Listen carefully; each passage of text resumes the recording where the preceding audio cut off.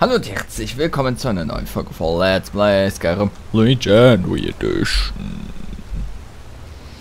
Und ich muss sagen, du glänzt so. Geh mal duschen, du glänzt sehr. Als diese Folge gerade, weil zu dem Zeitpunkt, wo die Folge aufnimmt, ist das Spiel Spanien gegen die Niederlande WM 2014 gerade zu Ende. 5 Minuten oder so. Und das ist ja ein Ergebnis, also wer damit sagt, der hat damit gerechnet, der lügt.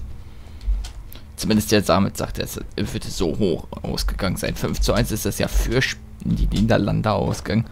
Und das, obwohl sogar noch Spanien ja 1:0 zu Anfang geführt hat. Tschüss, Blut. Aber schick gemacht.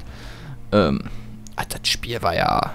Und dann wieder Fehlentscheidungen. In jedem der Spiele der WMs, dieser WM, sind ja jetzt Fehlentscheidungen gewesen. In jedem. Schwerwiegende. Nicht gegebene Tore, gegebene Elfmeter, obwohl das nicht annähernd ein Foul war. Also, frage ich mich, das sind doch Geschenke von Sepp Blatter höchstpersönlich. Aber na gut, wir reden hier nicht über Fußball, wir machen hier schließlich kein Let's Play FIFA oder Fußballmanager. Ich glaube, FIFA könnte sogar kommen, das habe ich in der Liste drin, aber Fußballmanager würde ich nicht Let's Playen, weil ganz ehrlich, nee. Okay, jetzt machen wir noch das andere. Wir haben ja diese eine Mission gemacht und investigate rumors of vampire activity in Bloodfall Cave oder Boulderfall. Ich kenne Boulderlands. Steinfallhöhle, ach guck mal, Schornstein.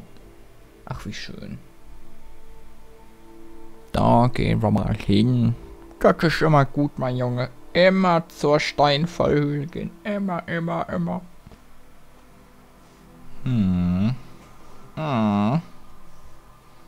Solange du die Kräfte-Taste gedrückt hältst, desto kraftvoller ist dein Schrei. Also wenn ich kurz drücke, ist das A. Wenn ich mittellang drücke, ist das A. Wenn ich ganz lang drücke, ist das A. Oh, ist gerade schön. Was ist denn hier los? Hey.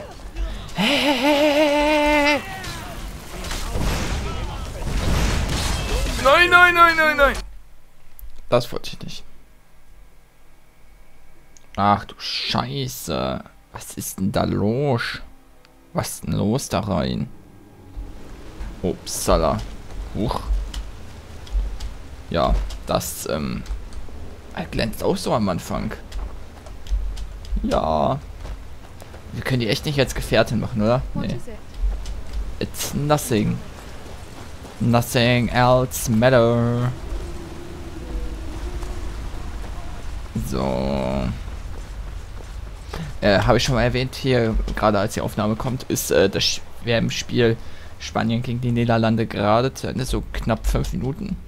Und wer mit diesem Ergebnis gerechnet hat, der lügt. Zumindest in dieser Höhe. Und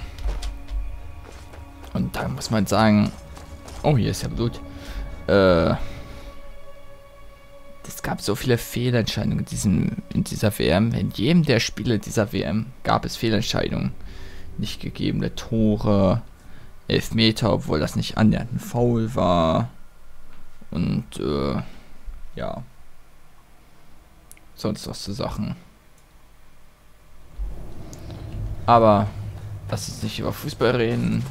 Wir machen ja hier schließlich kein Let's Play FIFA oder Fußballmanager.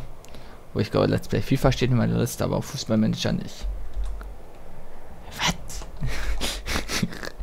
Was? Einfach das Let's Play nochmal machen. Schornstein. So. Ich nehme diesmal vielleicht das Schwert, obwohl ich eigentlich die Kampfmagie skillen will. Aber YOLO, Hashtag YOLO. Und wir haben ja in der letzten... Ich glaube, in der letzten Folge haben wir ja den Feuertornarchen als Beschwörungsmagie gekauft und gelernt. Und damit kann ich jetzt übrigens, glaube ich, sehr viel stärker werden. Okay. Hui. Warte. Weil? Müssten hier nicht. Ich habe nach euch gesucht. Ich soll euch etwas liefern, aber nur euch persönlich. Lasst mal sehen. Ich habe einen Brief und einen Haufen Gold. Irgendwas von wegen eurer Erbschaft. Ach, und mein Beileid. Das war's dann wohl. Ich muss los. Nein, tut mir leid. Nichts. Frage 1, warum sind hier keine Vampire? Frage 2, was für eine Erbschaft? Testament. MisterwanwaLP. Im Namen von Jarl Elisef die Liebreizende haben wir die traurige Pflicht, euch über den Tod von Evetsan. Wer ist Evetsan? Wer ist Evetsan? Evetsan hat euch ein Erbe von 100 Goldstücken vermacht. Der Hof des Jarls hat eine gesetzliche Steuernhöhe von 10 Goldstücken erhoben. Die übrige Summe wurde an einen vertrauensvollen Kurier zur Überbringung gegeben. 10% ist das viel, aber Evetsan, die kommt mir doch irgendwie bekannt vor. Schreibt doch mal in die Kommentare, wer Evetsan ist. Meinen Eltern geht es gut? Ich habe gehört, dass sie die Dämmerwacht zurück ins Leben gerufen haben. Vampirjäger oder so in der alten Festung in der Nähe von Papplerpapp. Lüstern. Minestein. Ach so. Wo kommen diese Vampire her? Ich weiß es nicht. Ach ja, die wollte ich ja. Sie ausrotten, bevor sie noch mehr Unheil anrichten. Stimmt. Aber das tun sie ja nur bei jedem zweiten Ladevorgang.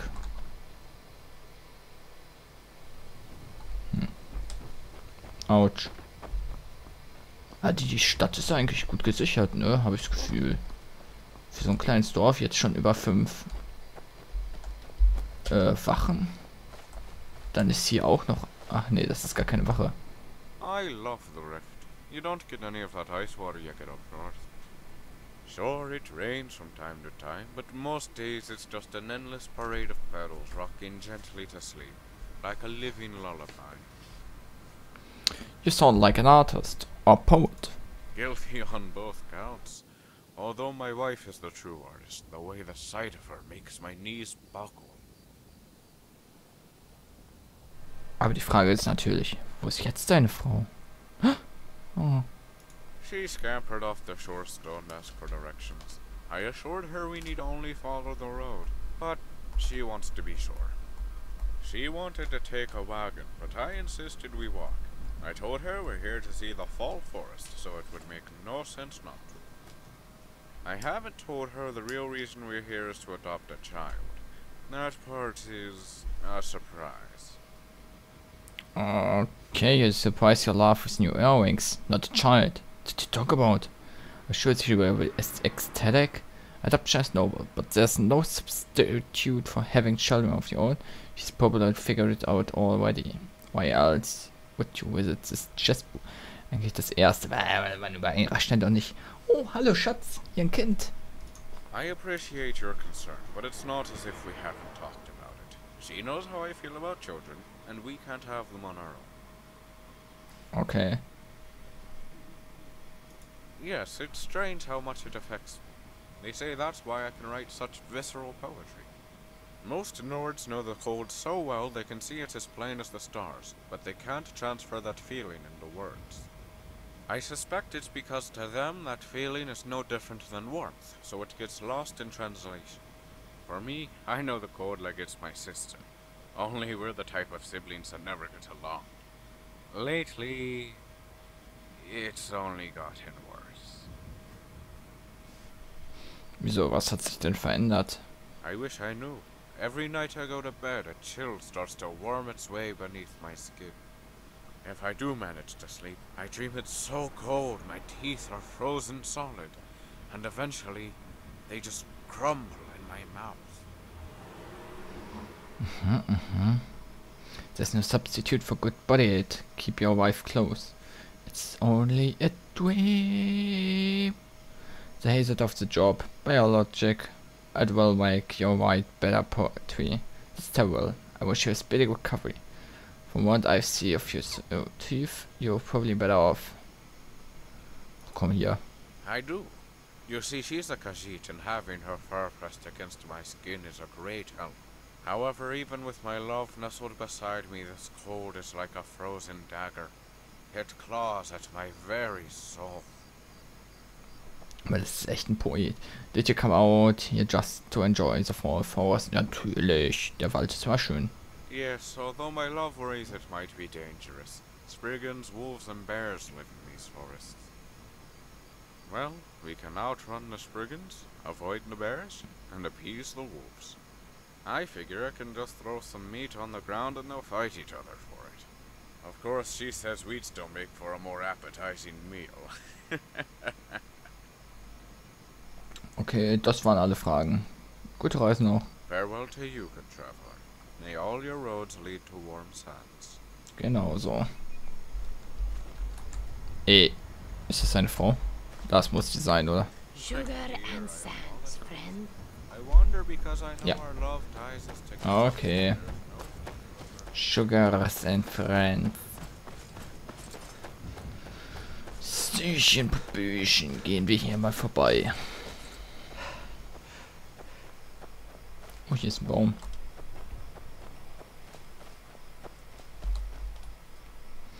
Weißt du, ich habe bei nachts immer so die Angst, dass irgendwas hier BAM rausspringt. Aber eigentlich ist das nicht so, ist das kein so ein erschreckendes Spiel, dieses Skyrim. Deswegen, begonnen to warm sense. Bitte was? Visit the cover after they arrive in Weston. Ach, gucke. Ach, wie nett. Oh. Oh, das ist auch nett hier. Das ist eine kleine Lagune und dann hier ein Haus. Ach, das wäre perfekt zum Wohnen.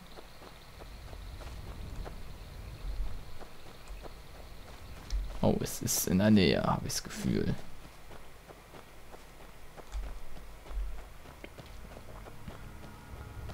Es kommt doch schon andere Musik.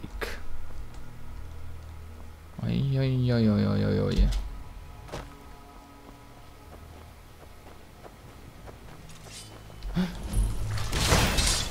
Irgendwas. Ach du meine Güte. Blitz. Was fügt eigentlich den meisten Schaden zu? Gut, das ist eine Rune. 8, 10, 31. Okay, Gesundheit und Ausdauer.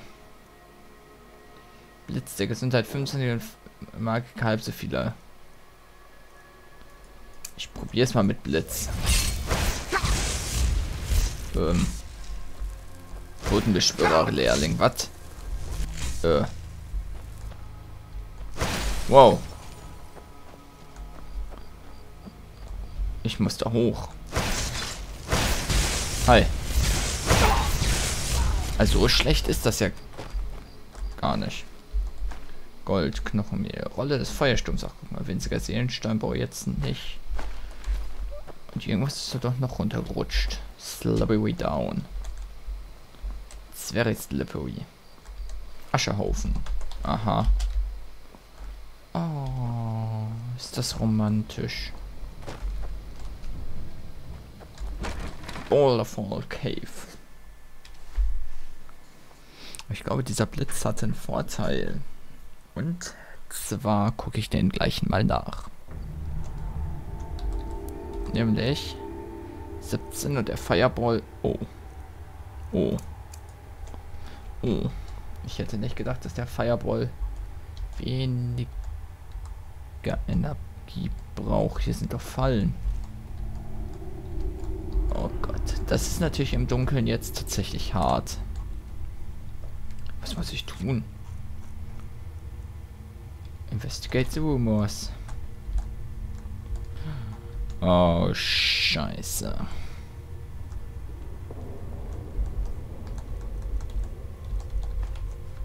Ich probiere mal was. Weil das Ding ist, wenn ich mich jetzt anschleiche. Also noch hat das nicht gehört, dass ich das Schwert gezückt habe. Hier sehe ich jetzt auch keine Fallen und ich schleiche mich ganz langsam an. Ganz langsam. Among the Hist.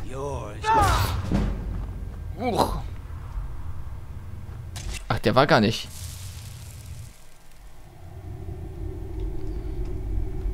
würde jetzt gerade gerne wissen, ob der feindlich...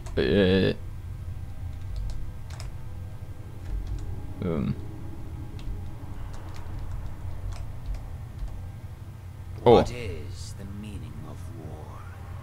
Is it an opportunity for triumph or evidence of our greatest failure?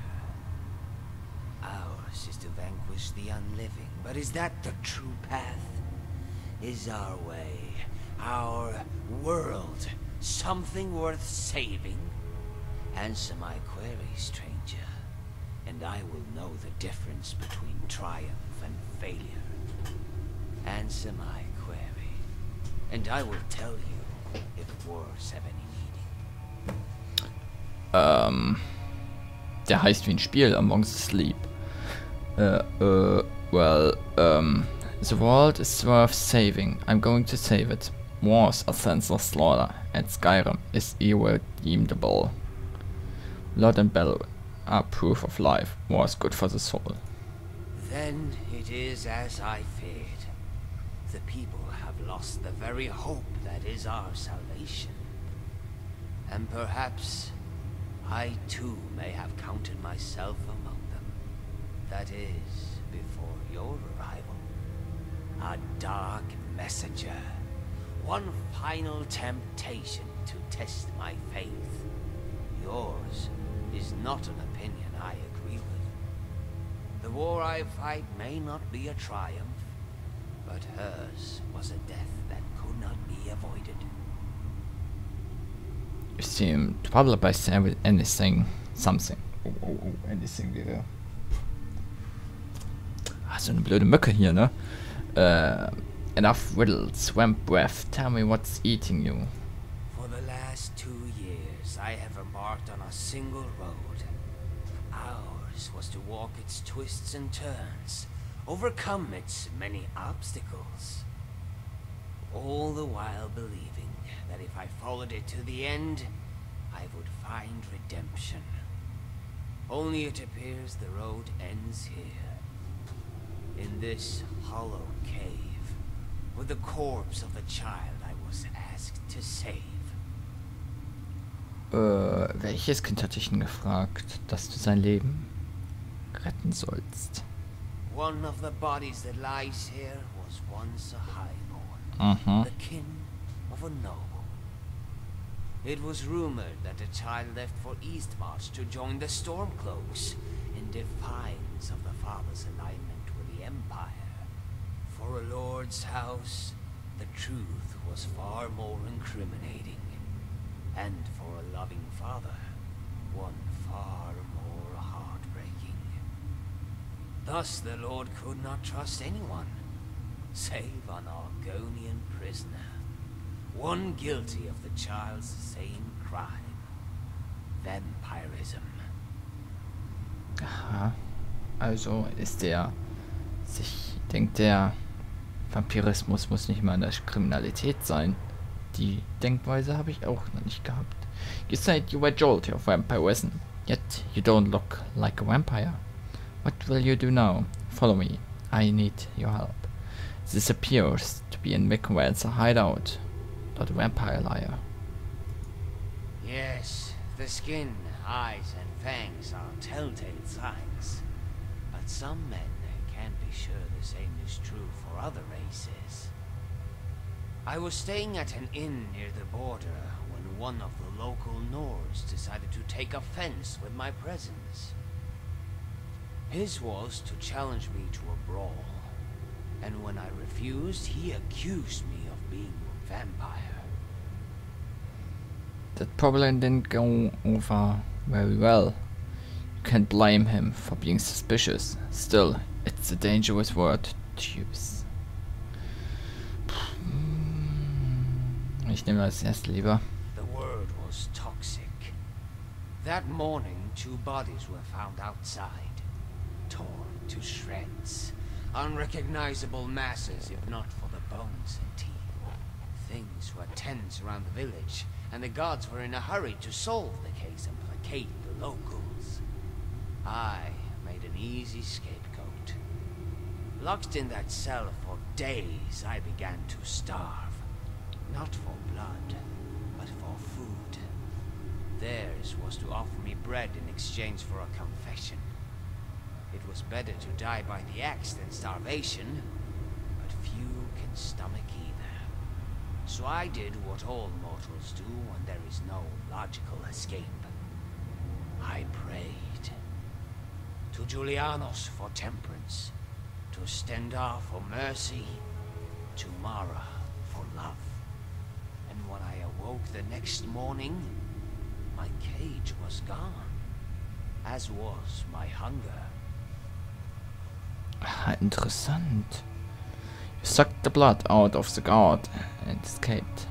You said that it was a quest of redemption, but you committed no crime. You bided the gods that was ever planned Argonian used for currency. The Jarl heard the evidence and exonerated you. The system works. The divines freed you from prison. The gods are great. Ich glaube, das trifft's am ehesten. Not according to the laws of mortals, but the gods hold us to a different standard. Vielleicht, ja.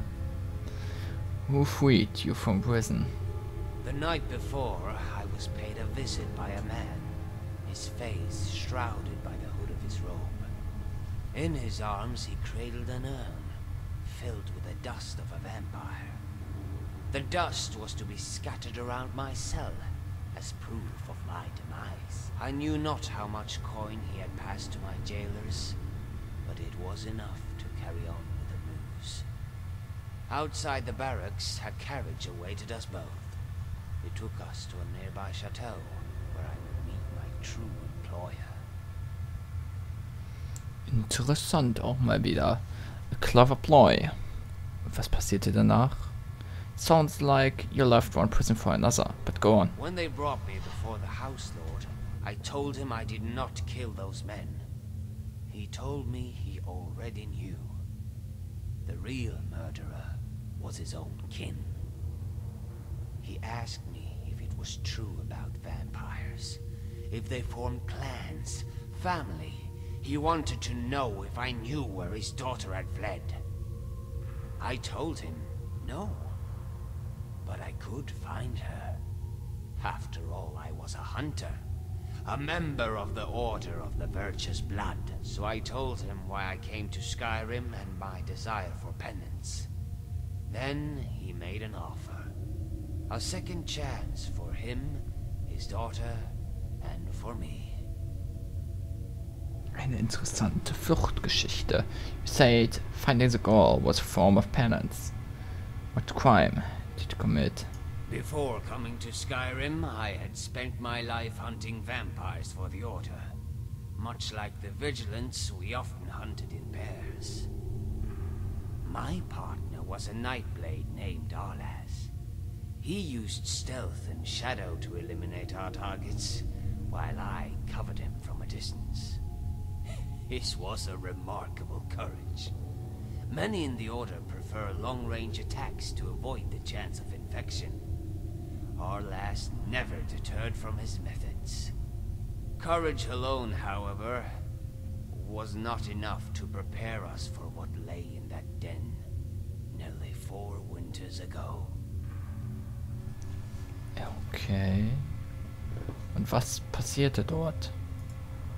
I watched Arlas scout ahead from afar, melding to the shadows in search of the enemy. The den was for all intents and purposes empty. Yet, the center table showed not a fleck of dust, and the torches on the wall were recently lit. A shiver swam up my tail like a cold fish. But I knew Arlas was safe so long as he stuck to the shadows.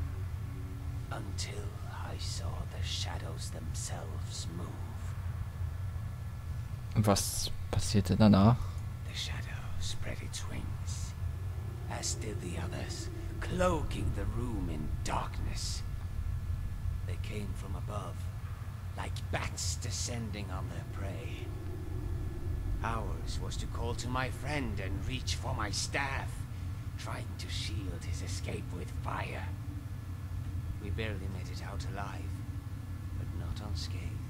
One of those foul demons had raked its talons across Arlas's back. All I had to do was look into his narrowing pupils to see the infection had taken root. It was progressing faster than any case of vampirus I had ever witnessed. Potions had no effect. There was no time to take him to a healer. Oh nein. I'm sorry. I've lost friends to vampires as well. What did you do? At least you were there for him to save him from the disease. Ours was to ask for his last request. He said, "Cure me." I thought it was a joke. He always made me laugh. Now I know the extent of my folly. Months later, I discovered his journal while putting away his things. It seems he had anticipated infection from the moment he joined the Order. He had been corresponding with a mage named Valion. A mage who was studying a cure. Oh Mann. Ja, alles sehr interessant, aber ich muss einen Cut machen und wir sehen uns in der nächsten Folge direkt hier im Dialog.